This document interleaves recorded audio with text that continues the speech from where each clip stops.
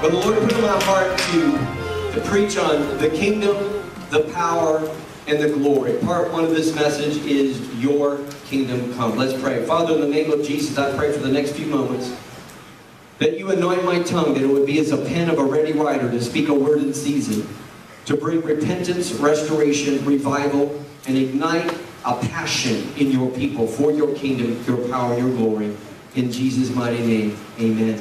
Luke chapter 12, verse 32, Jesus says, "Fear not, little flock, for it is your Father's good pleasure to give you the kingdom."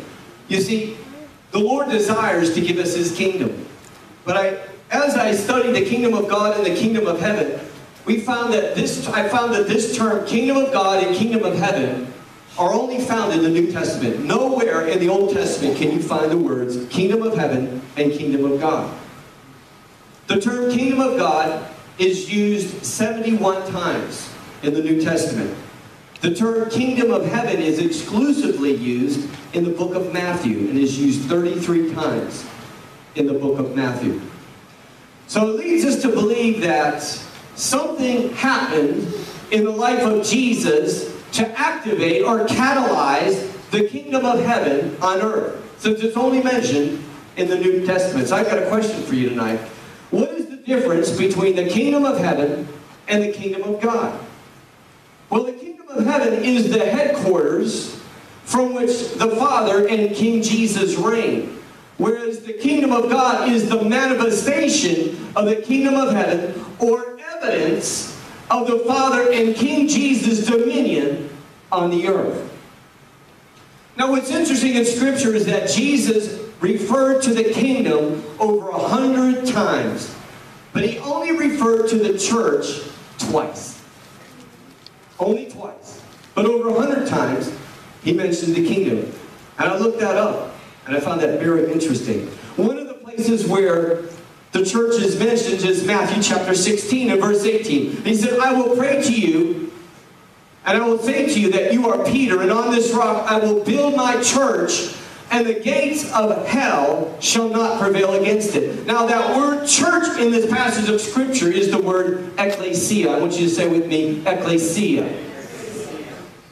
And the ecclesia literally means a called out legislative assembly or summoned army through which judgments are decreed and executed. Let me say that one more time.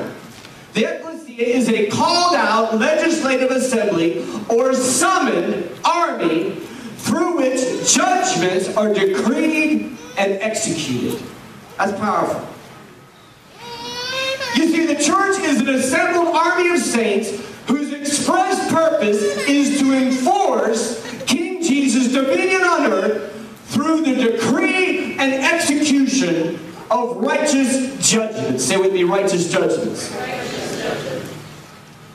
And these righteous judgments are rendered from heavenly courts when petitions accompanied by irrefutable legal evidence are granted. Let me say that one more time. Righteous judgments are rendered from the courts of heaven when petitions accompanied by irrefutable legal evidence are granted. Now, a petition is also known as an appeal, a request, a plea, an entreaty. In other words, a prayer. And Jesus, in Matthew chapter 6, taught us to pray to the Father this way.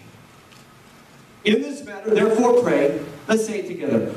Our Father in heaven, hallowed be your name. Your kingdom come. Your will be done on earth as it is in heaven. Give us this day our daily bread, and forgive us our debts as we forget our debtors. And do not lead us into temptation, but deliver us from the evil one. For yours is the kingdom, and the power, and the glory, forever. Amen. Now that's a powerful prayer. It's a powerful petition. It's an appeal, a request, a plea, an entreaty to the Father. It is a kingdom prayer that Jesus and the Father want to answer. And we're going to take a look at the first part of that prayer. Our Father in heaven, hallowed be your name. Now, the word hallowed means holy and revered. But in looking at this passage of Scripture, I realized that the first part of Jesus' prayer is not a petition, but instead it is a declaration of adoration. In other words, worship.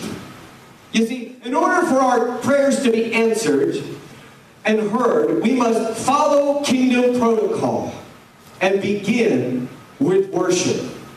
Jesus is very specific on how we are to worship. In John chapter 4, verse 23, he says, "But the hour is coming, and now is, when the true worshipers will worship the Father in spirit and in truth. For the Father seeks such to worship Him. God is spirit, and those that worship Him must worship Him in spirit and in truth."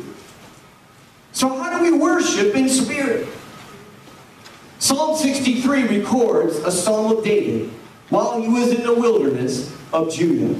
And it is an example of worshiping in spirit. In Psalm 63 verse 1 he says, "O God, you are my God. Early I will seek you." You see, to worship in spirit, we've got to worship the Lord exclusively. God, you are my God. Early I will seek you. Not early I'll go to Starbucks.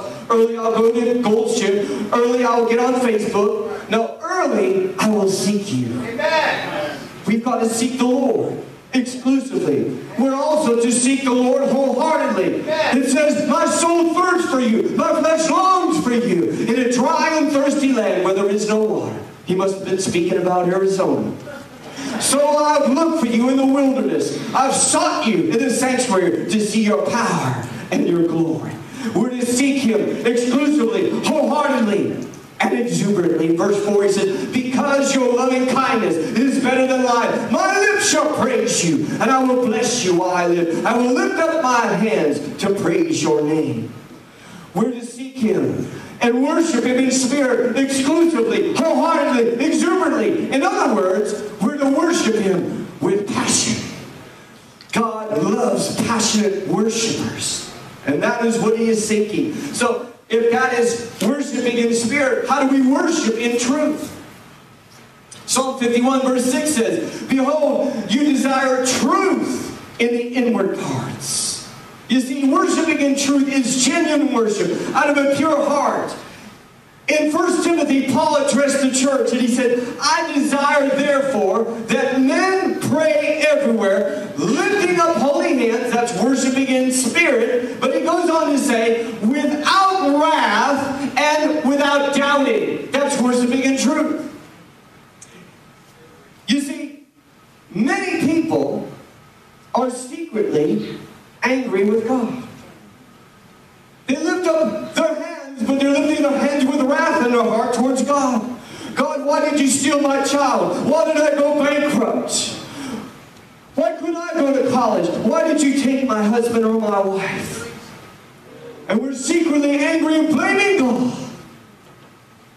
But God wants us out. My Bible says that every good gift and every perfect gift comes from the Father of light, with whom there is no variableness nor shadow of turning. He's a good God. Amen?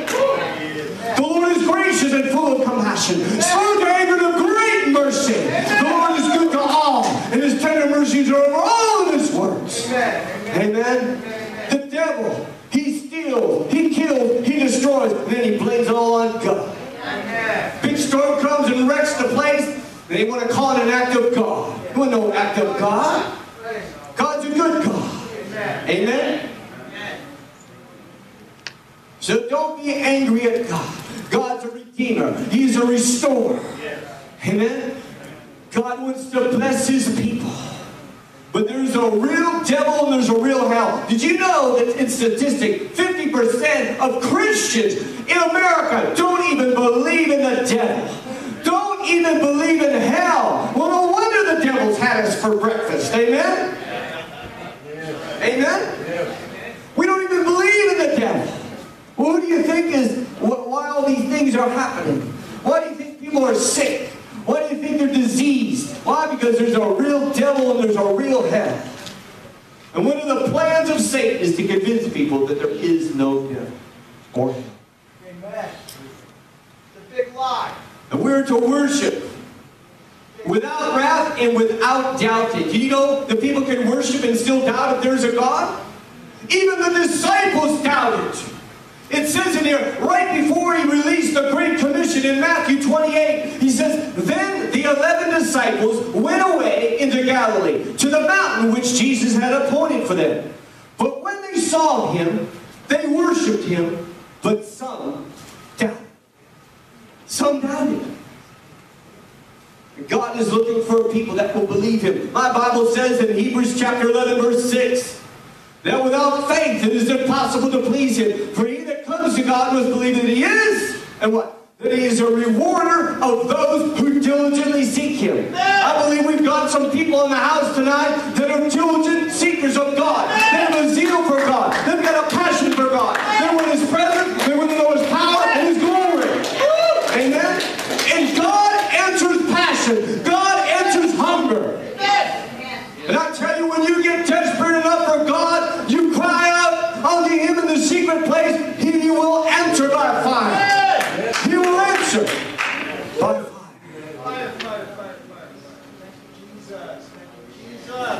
Matthew chapter 6, verse 6. Jesus gives instruction. He says, pray to the Father who is in the secret place, and your Father who sees in secret will reward you openly. You see, if we will seek the Lord in the secret place, he will have his reward. He will openly reward you. But if we're going to see the Father face to face, we've got to seek him in the secret place. Psalm 91 verse 1 says, he who dwells, say with me, dwells. He who dwells in the secret place of the Most High shall abide under the shadow of the Almighty. You see, there is a door open in heaven, according to Revelation chapter 4 verse 1. And he gives an invitation to the church, come up here, and I will show you things that you know not of. There is an open invitation to come and climb Jacob's ladder and go into the secret place and abide with God in his glory. I've got a question for you tonight. What is required to have a face-to-face encounter with the Father? David asked the same question in Psalm 24 verse 3. Who may ascend the hill of the Lord? Who may stand in the holy place? And he gives an answer. You see, holiness is required to approach a holy God. He said, he that has clean hands and a pure heart, whose soul is not lifted up to an idol, nor sworn deceitfully. God requires of a holy people to approach a holy God with clean hands, a pure and undivided heart, and purged lips. Even Isaiah, when he came into the presence of God, great conviction came upon him. And he said, woe is me, for I am undone, from a man of unclean lips. And I dwell in the midst of a people of unclean lips, for my eyes have seen the King. You see, when you see him, you're going to have the conviction of the Holy Spirit, and he will come and purge and purify you, and make you a vessel of honor, fit for the Master's use. All from the throne room of God, continually, perpetually, goes the voice, whom shall I send? Who will go for us? Whom shall I send? Who will go for us? But we can't hear his voice because we haven't seen him. We haven't seen him face to face. We haven't been convicted, purged, and purified of our sins. And that's why 80% of the church never hears his voice. It's really a shame. 80% of the church doesn't know what they're called to do. That just tells me one thing, that you haven't seen him in the secret place. Because he reveals his secrets to you in that place. In your book, they all were written. The days that you had fashioned for me, when yet there was none of them. God is a book with your name in heaven. And he has a high and holy calling that was written in heaven before time began. Before Jesus, before Moses, before Abraham. Your calling was written in heaven. And it is our job to ascend to the hill of the Lord and read from the books of heaven, and through the spirit of prophecy declare what is the testimony of Jesus, not only found in the Bible, but God's testimony about you written in the books of heaven. And as we prophesy to you, we're reading from the books of heaven and decreeing what saith the Lord, that you can press toward the mark for the prize of the high calling of God in Christ Jesus. God is a high call in your life, not a low call, not a medium call, the high call of God. It's our job to seek his face in the secret secret place, to know what is the hope of his calling, what are the riches of his glory, and the inheritance of the saints, and the exceeding greatness of his power towards you who believe. God's requiring faith in this hour. For you to believe him in this day, in this hour. You see, he has a blessing for us. Psalm 24 goes on to say, he shall receive blessing from the Lord and righteousness from the God of his salvation. This is Jacob, the generation of those who seek him, who seek your face. I believe God is raising up a Jacob generation of people that will spend time in the presence of God. And we've had a season of 7 years where God has prepared a remnant to hear the voice of God, to be equipped by his power, to go in as the Joshua generation, to begin to take the promised land. But like Jacob, the Jacob generation will wrestle with God until they receive the blessing. It said they shall receive a blessing. Remember in Genesis chapter 32 that Jacob wrestled with God, and he said, I will not let you go unless you bless me. And God is looking for a people that will rise and come boldly under the throne of grace. Come boldly under the throne of grace. To receive grace and mercy in your time of need. Receive the blessing. I'm not going to let go of the horns of the altar. I'm not going to let go of what God said until he blesses me. Hallelujah. You see, in order to wrestle with God, you've got to see him face to face. You ever see a wrestling match? You see that enemy. In this case, the Lord's not the enemy, but you're going to wrestle with him, amen? And you're going to see his face in the secret place. Even Jacob said, where he wrestled with God, he said, so Jacob called the name of the place Peniel, and that word literally means face of God. For I have seen God face to face, and my life is preserved. Even Moses, it said that the Lord spoke to Moses face to face as a man speaks to a friend.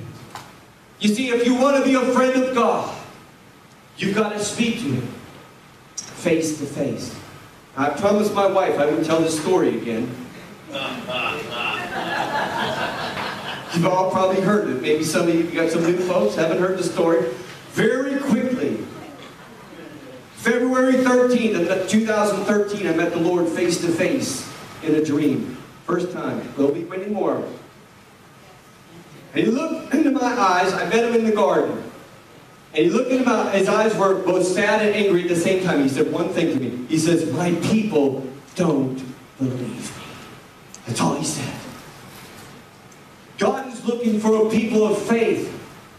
He said he's a rewarder of those who diligently seek him. If you believe him, you will seek him, because he has the answer for every one of your needs. Let's move on to the next verse. We're only going to get through 2 verses tonight. Matthew chapter 6, verse 10. Your kingdom come. Your will be done on earth as it is in heaven. I want to talk to you a few moments about kingdom authority. Now, as previously mentioned, the terms kingdom of heaven and kingdom of God are only mentioned in the New Testament. Why? Why? Because the kingdom of heaven on earth was introduced, demonstrated, and established through the life, ministry, and death of Jesus Christ. You see, Jesus' death on the cross and resurrection was the single greatest spiritual legal transaction in history. He not only legally secured redemption for all sins for all time, but he also legally established the kingdom of God on earth. During the Great Commission, Matthew 28, verse 18, it says, and Jesus came, this is after he's resurrected, or after he's resurrected from the dead, he came and he commissioned the disciples. He said that Jesus came and spoke to them saying, all authority, say with me, authority. Has been given to me in heaven. He resurrected. He only had authority in heaven. But now he's got all authority in heaven and on earth. Jesus. And what did he do next? In the next breath, he said, go therefore, in essence, go therefore in my authority and make disciples of all nations, baptizing them in the name of the Father, Son, and Holy Ghost, teaching them to observe all things that I've commanded you. Known as the Great Commission. Now, in another account of the Great Commission, in Luke chapter 24, verse 49, Jesus said, behold, I send the promise, say with me, promise, of my Father upon you. But tarry or wait in the city of Jerusalem until you are endued with power. Say with me, power. From on high. You see, while Jesus conferred his authority to his disciples to establish his kingdom on the earth, they also needed to be equipped or endued with power. I've got a question for you tonight. I'm full of questions. What is the difference between authority and power? Authority gives one the right to rule and reign, whereas power gives one the might to rule and reign. Say that one more time. Authority gives you the right, power gives you the might. Let me give you an example. I know Mike's a police officer of sorts. Hallelujah. But, you know, when he was authorized to do what he does, they gave him a badge of authority. Amen? But that badge didn't do him any good until they gave him a gun. There's the power. The badge is the authority, the gun's the power. Amen? So in Acts chapter 1 verse 8, it said, but you shall receive what? Power. When the Holy Spirit has come upon you, and you shall be witnesses to me in Jerusalem and all Judea and Samaria and to the ends of the earth. You see, Jesus gave us the authority, and the Holy Spirit gives us the power to establish the kingdom of God on earth. That's why it's so important to be filled with the Holy Ghost. Amen? I want to talk to you a moment about kingdom residence.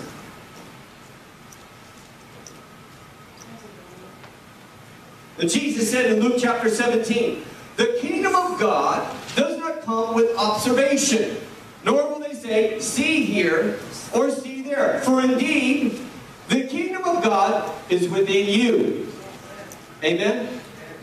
The kingdom of God is within you. So, the kingdom of God is established through believers by the Holy Spirit who resides within believers. So, I have another question for you tonight. If the kingdom of God is within us through the person of the Holy Spirit, how did the Spirit gain entrance? Well, in John chapter 3, verse 3, Jesus said, most assuredly I say to you, unless one is born again, he cannot see the kingdom of God. Most assuredly, unless one is born of water and of the Spirit, he cannot enter the kingdom of God. So you must be born again. Matthew 18, verse 3. Surely I say to you, unless you are converted and become as little children, you will by no means enter the kingdom of heaven. So we are to come as children. You know, the disciples were hanging out with Jesus. There's a bunch of kids running around, and they're trying to get these kids away from us. And Jesus got upset. He said, let the little children come to me and do not forbid them, for of such is the kingdom of God. Assuredly I say to you, whoever does not receive the kingdom of God as a little child will by no means enter it. So we're to be born again, become his children. And he also said, unless your righteousness exceeds the righteousness of the scribes and the Pharisees, you will by no means enter the kingdom of heaven. Well, the scribes and Pharisees were a bunch of hypocrites, amen? So we can't be hypocritical. We've got to live righteously. Matthew 7:21. Jesus said, not everyone who says to me, Lord, Lord, shall enter the kingdom of heaven, but he who does the will of my Father in heaven. Jesus said, I don't do what I want to do. I do what I see the Father doing. Where's the Father? The Father's in heaven. Well, how does he see what the Father's doing unless Jesus is in heaven? Did Jesus ascend to the hill of the Lord then? regularly come to the secret place. How did he see what the Father's doing unless he was in heaven with him? And see, that's what God's requiring of us. To not only hear his voice, the voice of the Holy Spirit, but to ascend to the secret place and see and hear what the Father's saying and read from your book in heaven. Many of you have never seen your book. It's something in the Spirit. Amen? But God is wanting to speak to you from your book in heaven. Amen? I'm going to talk to you a moment about the kingdom preaching, or the gospel of the kingdom. You see, the gospel of the kingdom of God is a very specific message that must be preached to all nations before Jesus returns. Matthew 24:14. He said, and this gospel of the kingdom will be preached in all the world as a witness to the nations. And then the end will come. What is the gospel of the kingdom? Well, John the Baptist says, repent, for the kingdom of heaven is at hand. Or the kingdom of heaven draws near. Meaning that for you to receive the kingdom, you've got to repent. Jesus, in Mark chapter 1, Jesus came to Galilee preaching the gospel of the kingdom of God. He said the time is fulfilled and the kingdom of God is at hand. Repent and believe in the gospel. Matthew 4:17. And from that time Jesus began to preach and to say, repent, for the kingdom of heaven is at hand. I'll tell you what. If that message is good enough for John the Baptist, if it's good enough for Jesus, it's good enough for me. But most preachers in America are not preaching repentance. They're not preaching the remission of sins. Part of the Great Commission in Luke 24. Jesus said to them, repentance and remission of sins should be preached in his name to all nations. That's part of the Great Commission. But we're not preaching that. This preacher is.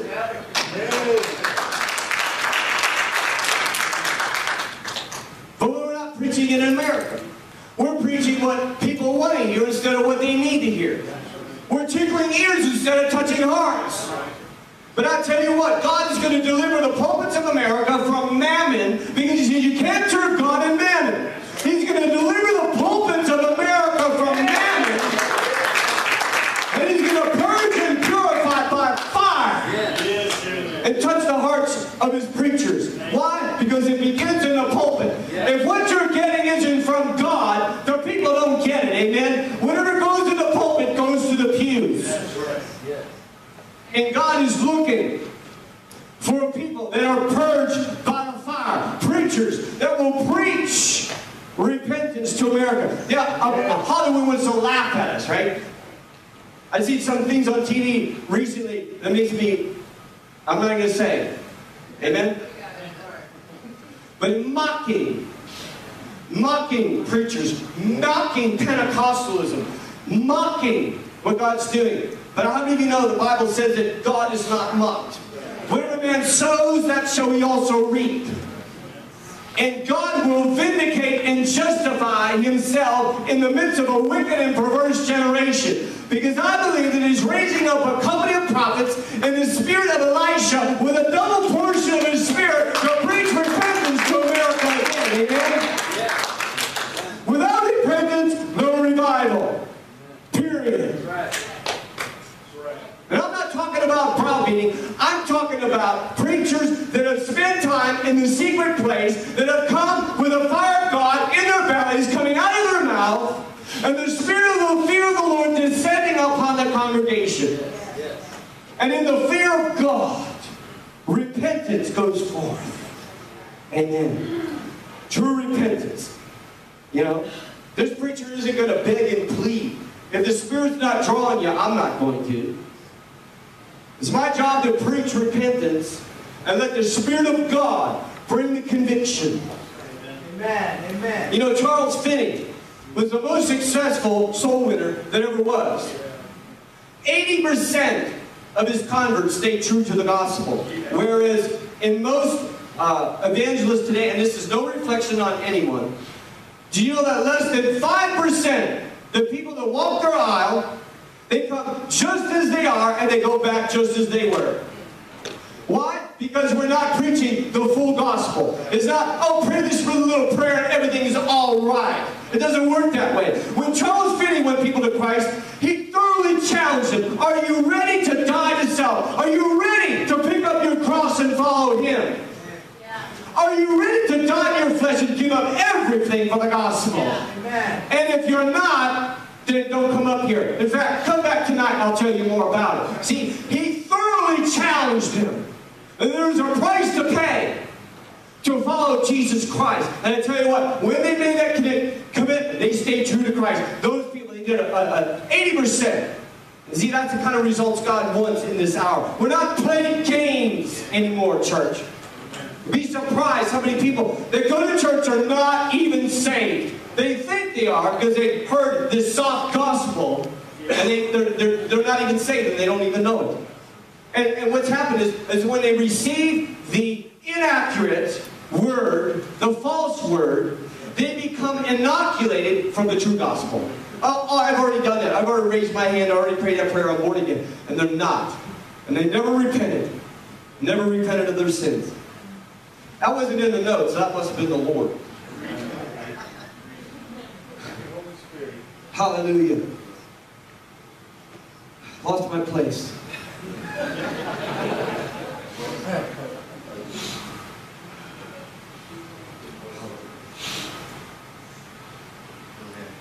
Let's talk a little bit about evidence of the kingdom. Got another question.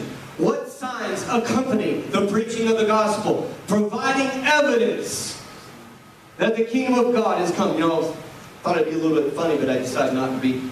I was going to put, you know, how many of you seen that commercial for Wendy's like 20 years ago? And the lady goes, "Where's the beef?" Yeah. Where's the beef? I'm challenging the church. Where's the beef, church? But I didn't put that up there. I was going to put it up on the slide. Anyway. Where's the beef, church? Mark chapter 16, verse 15. And he said to them, "Go into all the world and preach the gospel to every creature. And these signs will follow those who believe." Number one, he who believes and is baptized will be saved. He who does not believe will be condemned. You know, we don't preach that. We don't preach that. We just preach, oh, come to Jesus, you'll be saved. Come to Jesus and get more money. Come to Jesus and be happy. How many of you heard that one? The happy gospel. My Bible don't say that. You know, we bought into the American dream instead of taking on God's dream. They're very similar with one distinct difference. The American dream is life, liberty, and the pursuit of happiness. This is God's dream. Life, he said, "I've come that you might have life and have it more abundantly." Liberty, who the Son sets free is free indeed. But he didn't ask us to pursue happiness. He said, pursue holiness, without which no one will see the Lord. You see, if we would preach holiness, we'd have more people ascending the hill of the Lord and sing the face of God. There would be change. They would be transformed from glory to glory by the Spirit of the Lord into the image of the Lord Jesus Christ. And there would be vessels of honor fit for His use, and His glory would arise upon Him. That's what God needs. He needs the light of the glory of God to shine upon all the members. But He's raising up a remnant. And He's going to cause the rebellious church to be jealous of the power and the glory that God's revealing through His remnant that's here tonight. Hallelujah. He said, "In my name they will cast out demons." That's evidence of the kingdom. Jesus said, "If I cast out demons by the Spirit of God, surely the kingdom of God has come upon you." Amen? Jesus spent 1/3 of His ministry casting out devils. But nobody wants to believe that. I know these folks here do. And I hope that you've been teaching about casting devils out, because that's what we need. We've got pastors counseling hours and hours of counseling when all they need is the devil cast out of them. Amen? I got news for you. You can't counsel out a demon. You got to cast out a demon. It says they will speak with new tongues.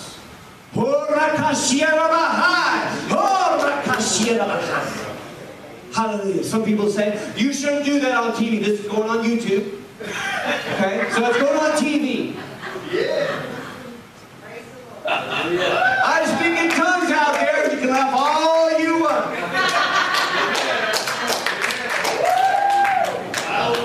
But don't come asking me why there's no power in your church. Because it's going to take people of power. And you got to pray in the Holy Ghost to get power. If you want to know the answer, you got to pray in the Holy Ghost. And not these quiet little tongues. It's going to be bold, strong tongues. And when you come out of your prayer closet, you're ready to kick the devil in the teeth. Amen? Hallelujah. Thank you. Hallelujah.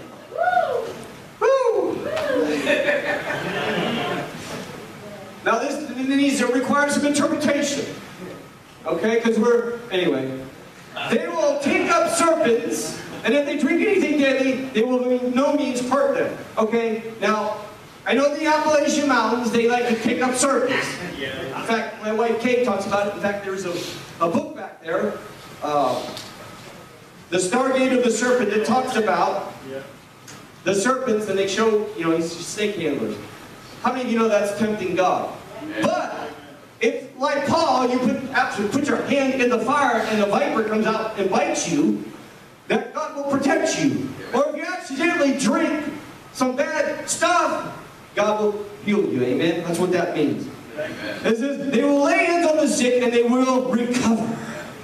You see, the gospel of the kingdom is followed by signs and wonders. It says Jesus went to all the cities and villages, teaching in their synagogues, preaching the gospel of the kingdom, and healing say with me, every sickness and every disease among the people. There's coming a day, church, when all shall be healed. All will be healed. Jesus paid for all, and they all get healed. And we just got to believe God for that. Amen?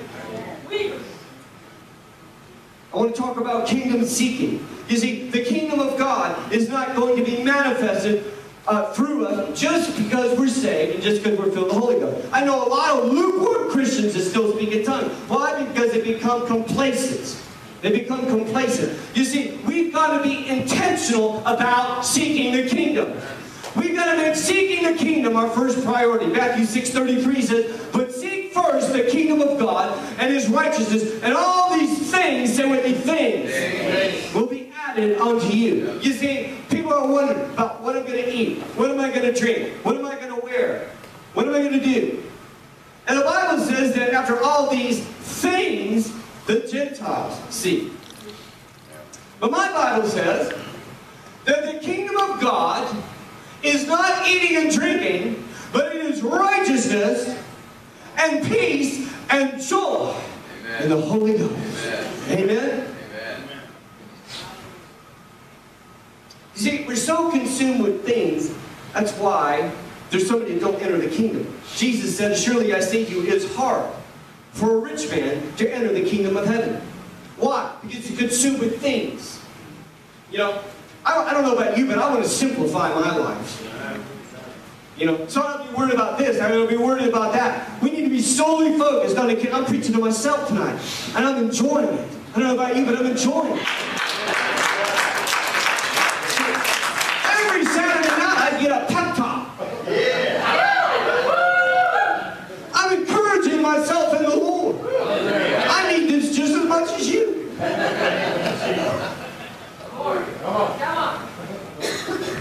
Amen?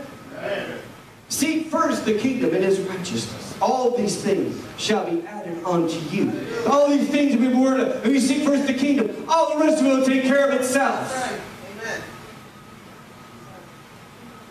Now this is the best part of the message. Kingdom suffering. Everybody loves to suffer. You see, seeking the kingdom of God comes with a price. Acts 14:22, strengthening the souls of the disciples, exhorting them to continue in the faith and saying, we must through many tribulations enter the kingdom of God. You don't hear that preached in America. You don't hear that. 2 Timothy 1:5, suffer. My Bible says that if we suffer with Him, we'll be glorified together with Him. But there is a sacrifice, a kingdom sacrifice.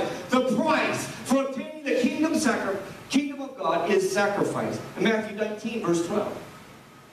It says there are eunuchs born from the mother's womb. Eunuchs made by men. But there are eunuchs that have made themselves eunuchs for the kingdom of heaven's sake.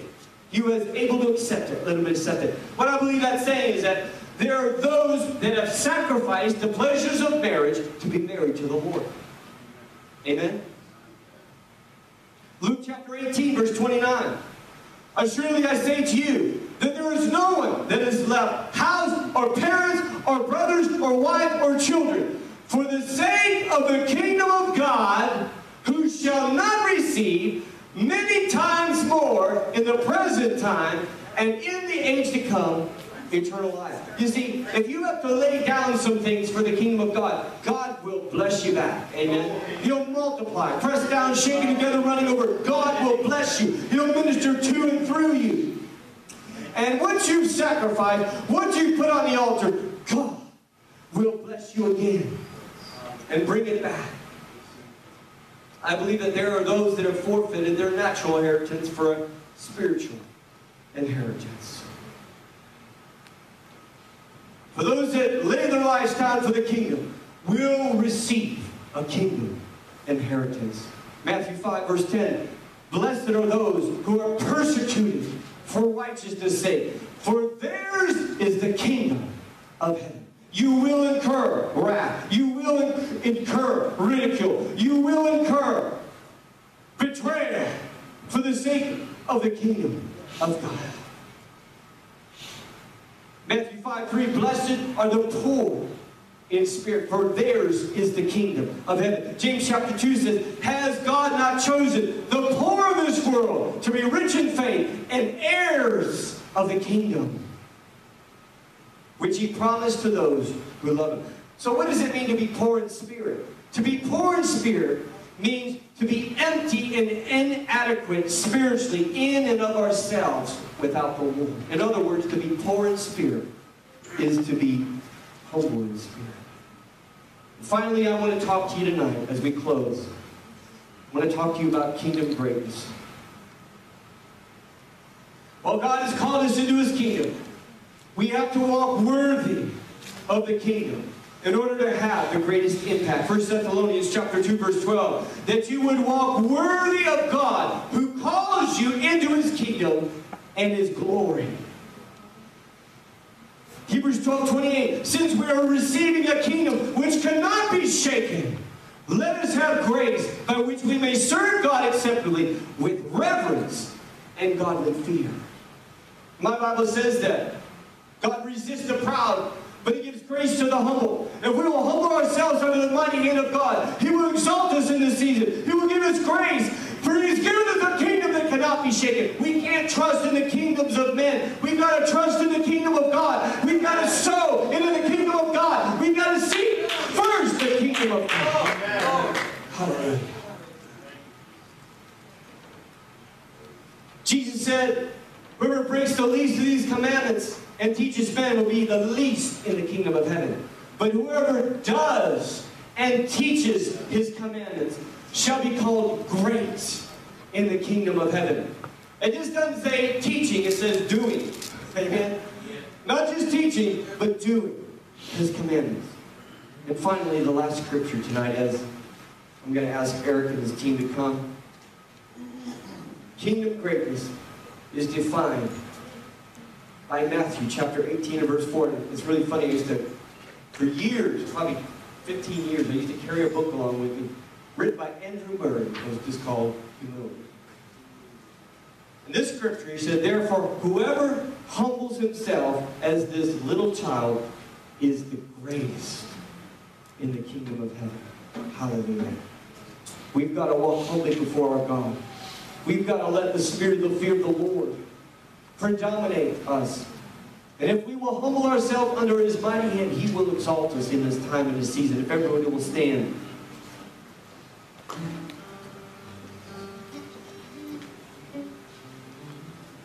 Hallelujah.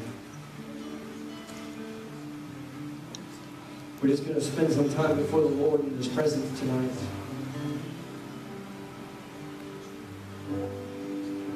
He's going to lead us in prayer tonight. Lord, Lord, we know it is your good pleasure to give us the kingdom of God. So therefore tonight, God, we humble ourselves as children.